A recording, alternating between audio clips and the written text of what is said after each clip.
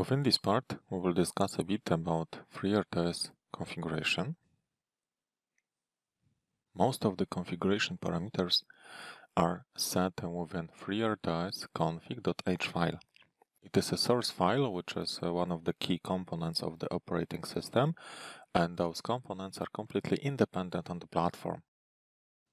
The most important parameters you can see right now on the screen. So the first one is config use preemption, which is defining whether our operating system will work in a preemption mode or cooperative mode. We are describing the difference between those two in next parts of this training. The second component is about clock of the CPU given in Hertz. It is automatically set by STM32 MCUs, what you will see a bit later on. Then we've got a tick rate in Hertz, so how often our context would be switched.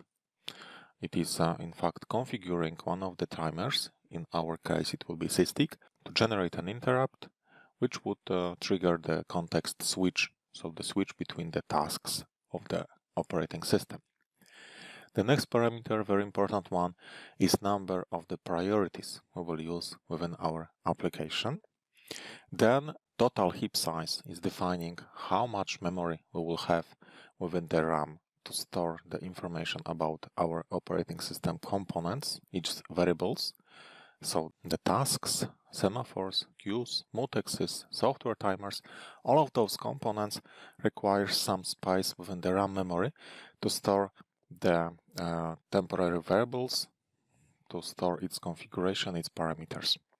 All of those must be allocated somehow on the RAM memory, and it is done within this heap size dedicated to operating system. What is important is that this total heap size is given in bytes, once the other components, like the stack size of the tasks, is given in words. Please have a look on this. It is quite well visible within the STM32 MCUs application, but if you would edit this FreeRTOS config.h file manually, please be aware on those differences. The last two components are related to the interrupt priorities, to configure the system in such a way that operating system will not negatively interact with the hardware, with the other parts of the embedded system. So the first component, config library lowest interrupt priority, it is in fact the lowest interrupt priority which is available in our system. In Cortex-M for in Cortex-M for implementation done with an STM32 L4 devices, which we are using in this training, this lowest interrupt priority is 15. This level of the interrupts would be used by the interrupts which are responsible for the context switch.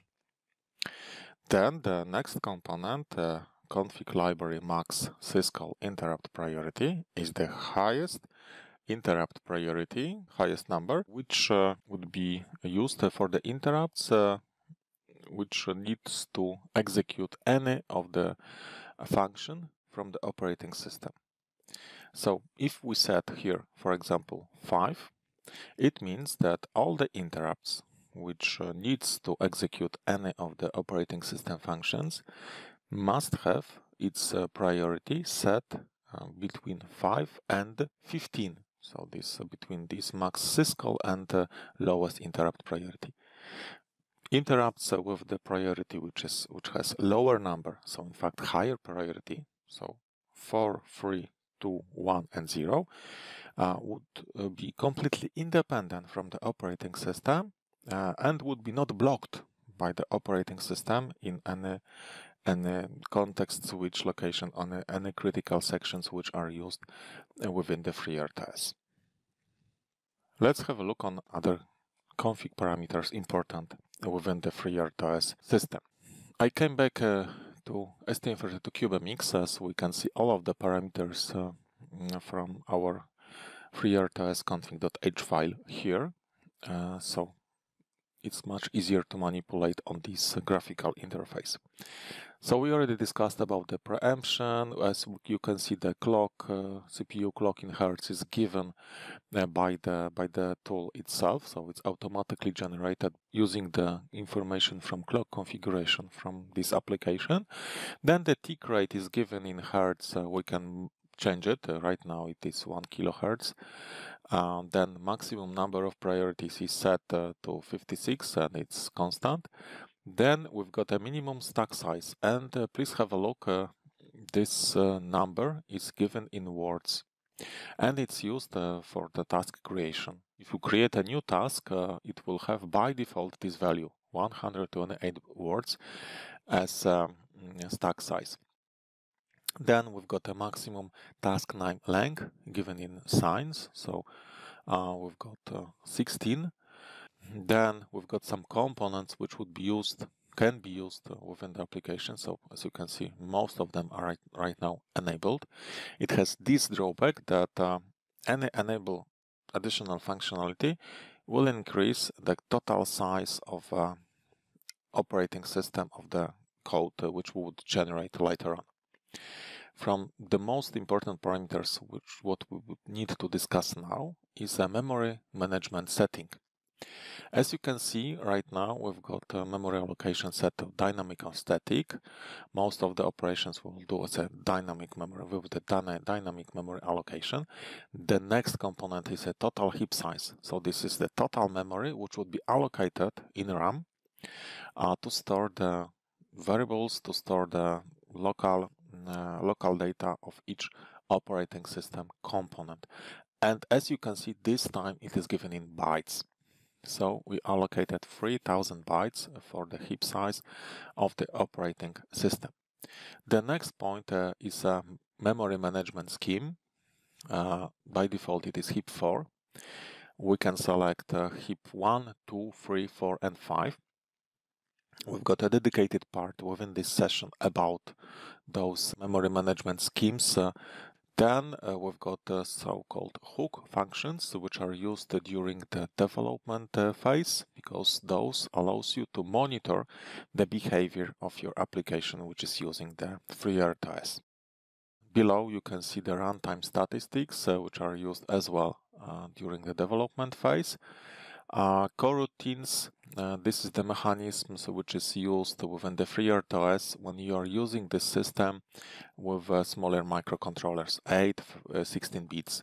So as you can see, these are disabled for Cortex-M devices because we are using full-size tasks, not coroutines. Below you will find software timer definitions, which are by default enabled. And the interrupt priority levels we already described. So this is the first part concerning the config parameters. The second one related to this one is in the next tab. It's called include parameters. This tab allows us to disable or enable the function which would be included into our FreeRTOS implementation. So we can add some additional functionality to our system if needed, but we should remember about one important point. If we enable some of those functions, the total code size of our application will be much bigger, can be much bigger, because all of those functions contain some part of the code. From the most important components, the functions which are present here, I could name, for example, task priority set, task priority get, which allows you to manipulate on the priorities of the tasks. Then task delete, which allows you to delete an unused task if needed. Then we've got task suspend, which is blocking the task for some time. And then task delay, which is switching as well the task from the running state to the delay state for a given time. So you can see much more of those functions. Most of them would be described in the further sections of this training.